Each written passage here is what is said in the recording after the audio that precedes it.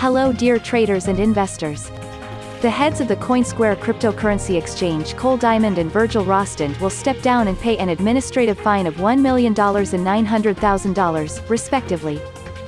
According to official figures of the Ontario Securities Commission (OSC), the settlement relates to market manipulation on the Coinsquare platform, misleading statements to investors and a reprisal against an internal whistleblower.